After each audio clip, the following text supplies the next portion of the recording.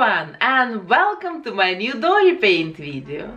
The summer is almost over, and before I dive completely into all these dark and scary Halloween makeovers, I still want to make something funny, cute, maybe a little bit childish, and I think now the beginning of September is the best time for the last summer makeover of 2018. And for this transformation I have chosen probably the cutest doll of the whole Monster High family, and this is such a Lagoona Blue doll with all this tiny nose, huge eyes, very cute lips. I think she's just ideal for such a girlish and childish cartoonish makeover. And this transformation will begin a collaboration with my mom, and I have asked her to make for this doll a special costume for a watermelon party. Something colorful, something funny, like I told already, maybe childish, with lots of funny details. Yeah, something for the last party of this summer.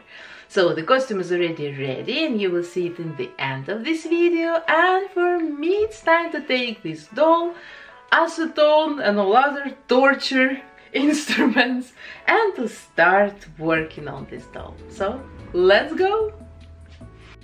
So let's start our distraction routine. The dress and the shoes must be gone, as well as her original hair.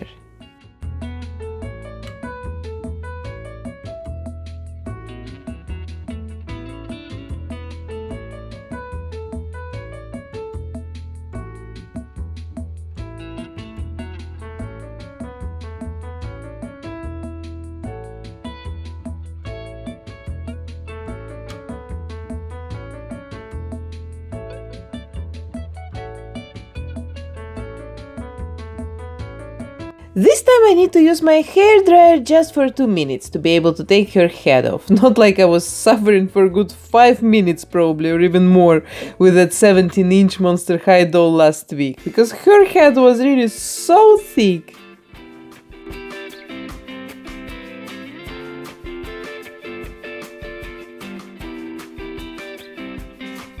Then with my old and rusty tweezers I pull the rest of her hair from the inside of her head.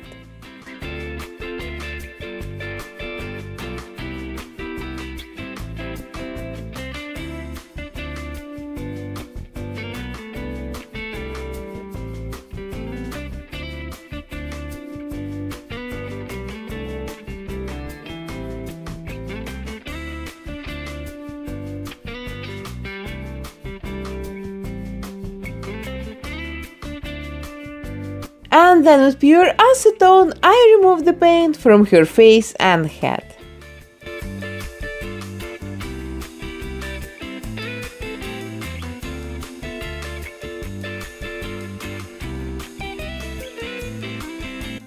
With a knife I cut off the fins from her hands.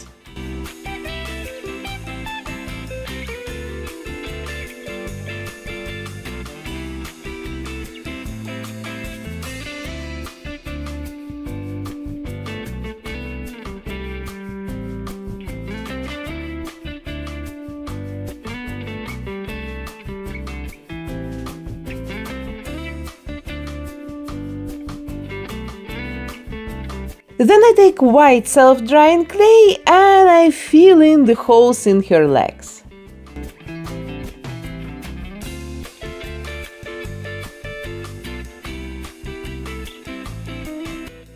And then when the clay is dry, I sand it all very good with nail buffers.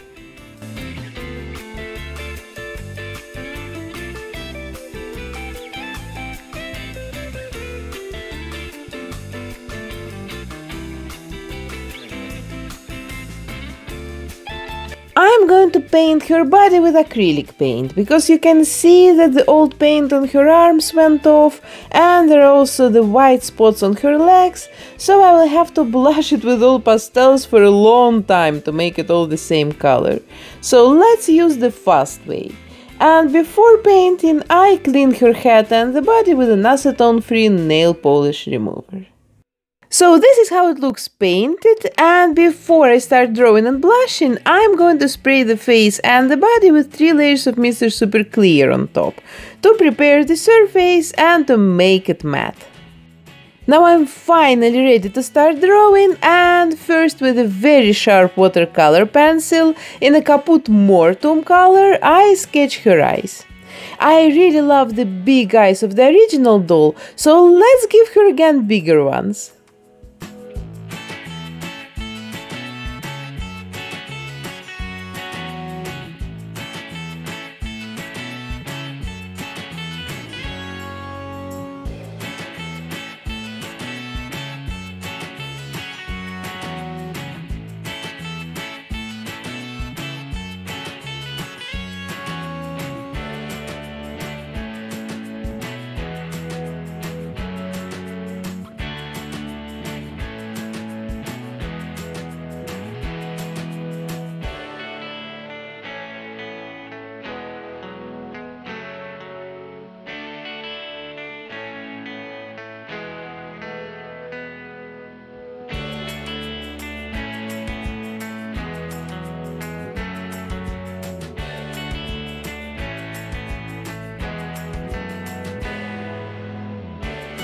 Then I make darker, like always, the line between her lips and the lip corners.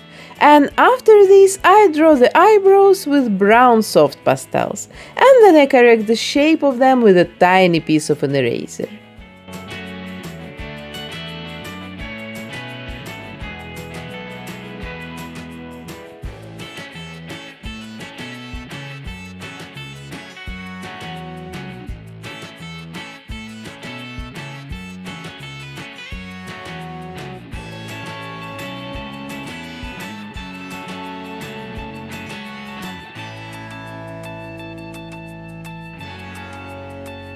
And then I start contouring and blushing her face with soft pastels. And I'm going to use very soft pinkish colors for her face because I'm going to give her pink hair later. And while I'm working, let's start answering your questions from the comments under my videos. And first of all, I want to thank all of you for joining my live stream last week. It was really amazing. I had such a lot of fun, and I'm sure I will do it again quite soon. You can still watch it recorded here on YouTube. And now let's move to the new questions. How many dolls can you do with 1 can of Mr. Super Clear sealant? Normally I can make 2-3 dolls with 1 can. If we are talking about regular size Monster High dolls, it's, I would say, 3 dolls with 1 can. But if I work on bigger dolls, it can go faster, of course. So yeah, 2-3 dolls per can. The next question is, what is or was the hardest part in repainting dolls? I honestly don't really like blushing their bodies. I don't know why, probably because it's all the time kind of the same and it's less creative than working on a face and accessories. But at the same time it takes really a lot of time, so I cannot say it's the hardest part, but this is the part that I like less of all. And I will probably reply one more time to one of the most popular questions ever, because people keep asking it every day multiple times in all possible messengers. If someone sent a picture, do you do custom dolls? No guys, unfortunately I almost never take custom orders. I like when I can feel completely free in my work, then I can create and do whatever I want, and if you start with custom orders, you can forget about freedom and inspiration and prepare just to follow the orders using your skills. So sometimes I do it, but almost never.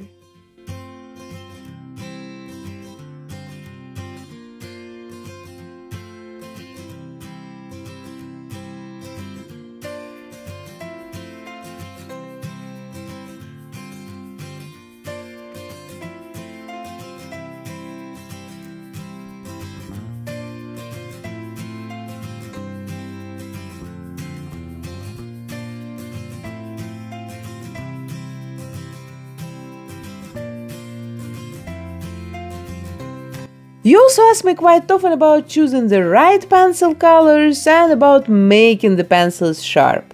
So let's make the pencil part together today.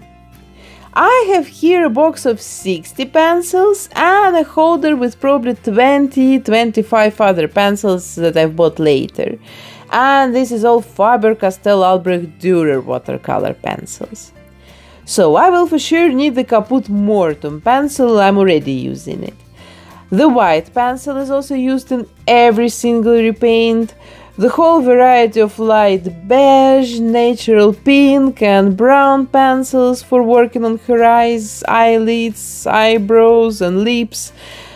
I'm going to give her blue eyes, so let's take the blue pencil, yellow to give some extra contrast to the blue irises, pink for her lips, darker blue for the shades in her eyes, more natural pink and red pencils, then the whole set of grey pencils to draw the shadows in her eyes, and of course black.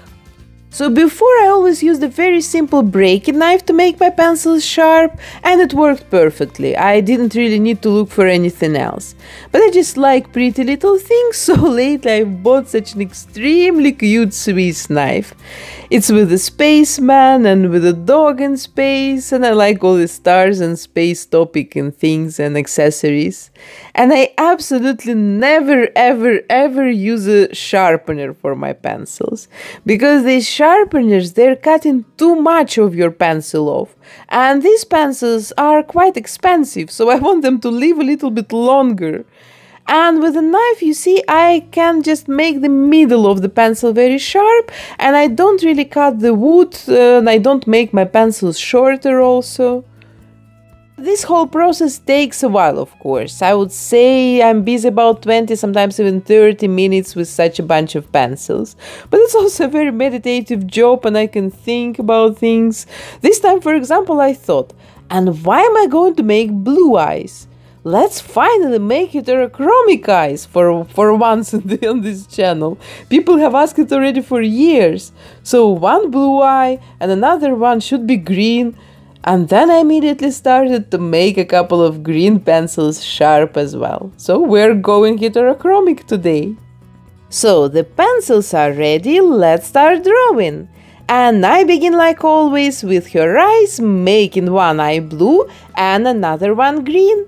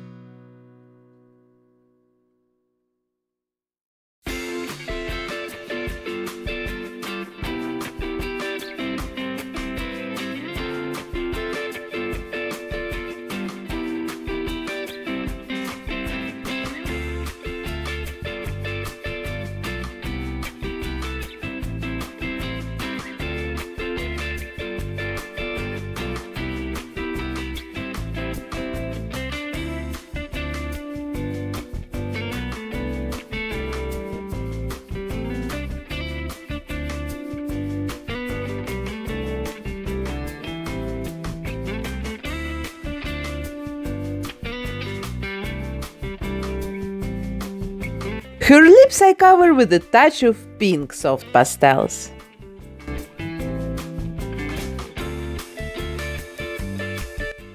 Then I take my pencils again and I draw the second layer of the eyes, going a little bit more detailed this time.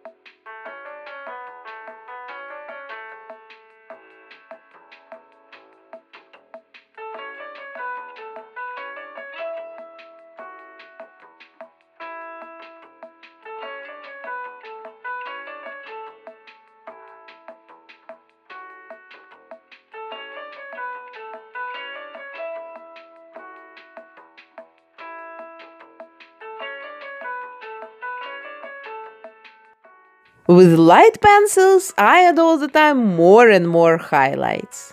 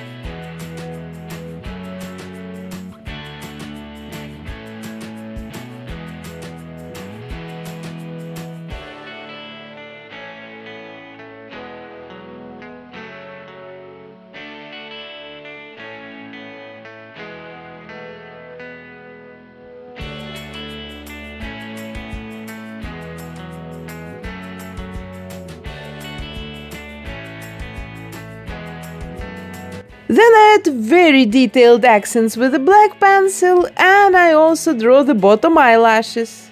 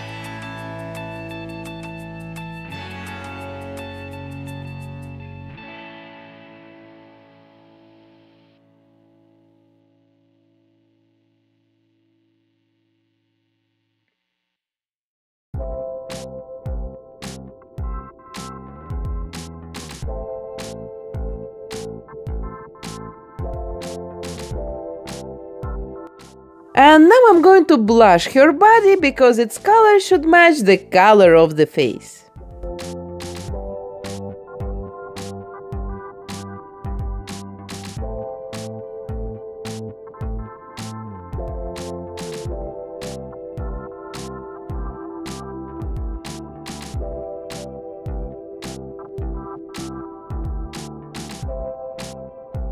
And now it's my favorite part, applying freckles. It always gives the face extra texture and it looks more realistic. She will have pink hair, so her freckles I also want to make natural pink, a little bit darker than her skin tone. And for this I'm mixing together 3 different tones of acrylic paint, add water, and then I spray the freckles first to a piece of paper to dry and to add some more water, and then I spray them to the doll's face.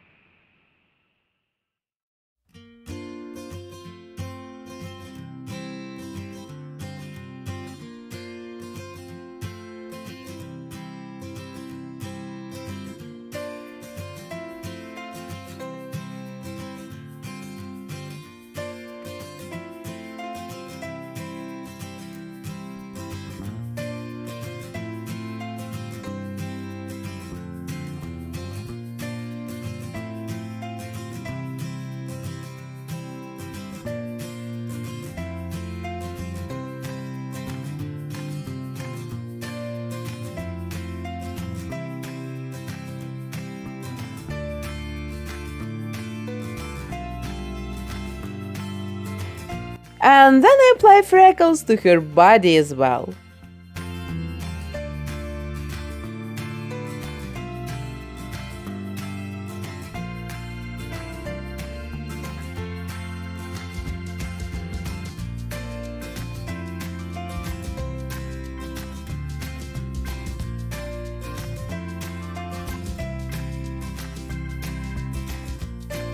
I add a layer of light pink blush to her cheeks.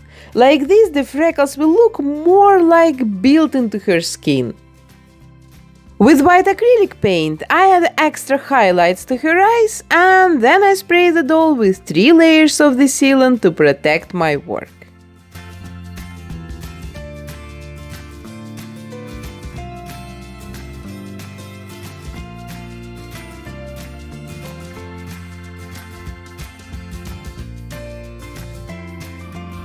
Then I'm signing my doll.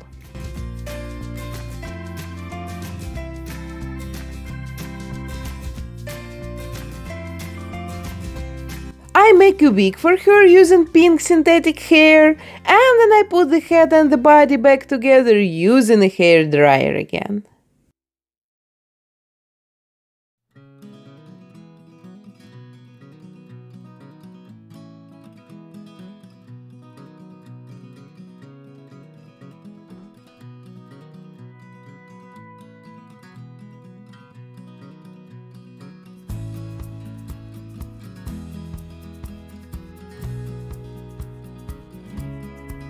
I'm attaching the false lashes, add glossy top to her eyes and lips, and then we can finally take a look at her outfit and make some cool and cute accessories for her.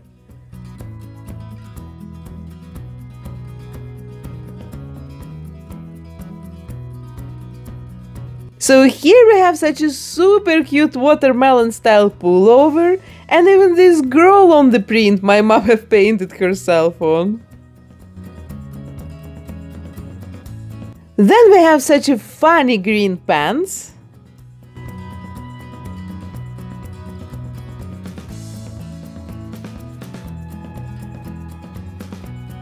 And the last detail is this funny hat with watermelon bows. I think she still needs some shoes, a watermelon itself, and a bunch of balloons if she's going to some birthday party. Let's probably make the balloons first. I took 2 of such a plastic lemons from a kitchen magnet in my grandfather's apartment, and now I'm going to put a half of a real balloon around, and then I will stick a piece of a thin wire in the middle of our egg's lemons. Then our doll will be able to hold them.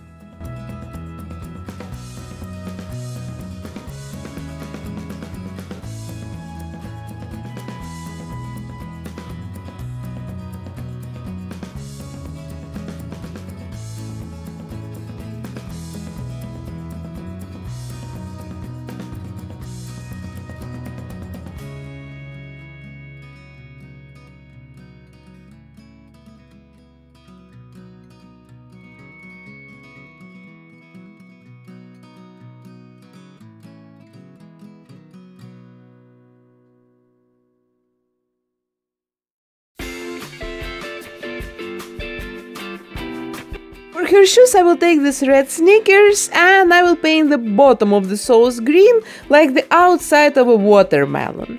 And then on the red part of the shoes I will paint black watermelon seeds on.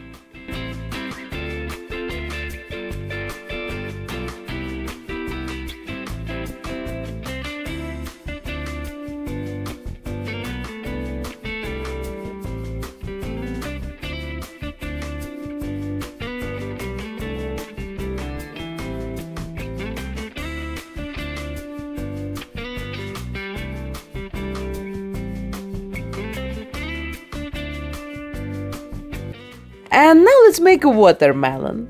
First I make a ball using a piece of foil and then I cover it with a layer of white self-drying clay, and I work with the brand andI.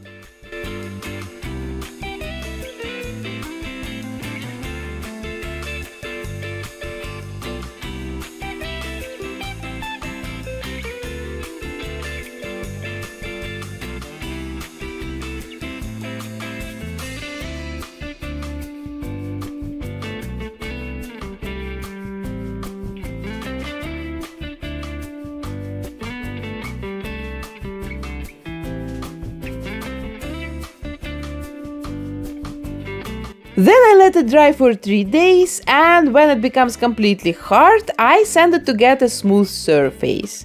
I spray it with Mr. Super Clear sealant, and then I draw watermelon stripes with my watercolor pencils to make it look like a real watermelon.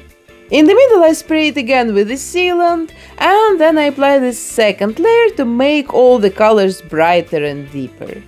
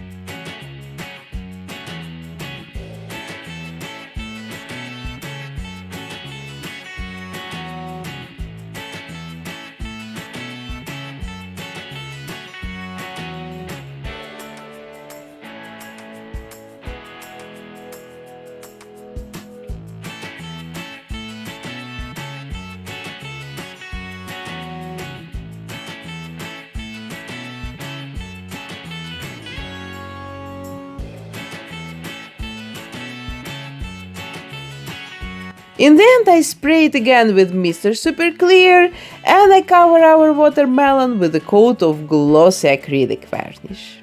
And now I think everything is ready and let's finally take a look at the end result. I honestly think it's one of my cutest repaints on this channel. She's somewhere in the same category like the giraffe doll from a couple of weeks ago.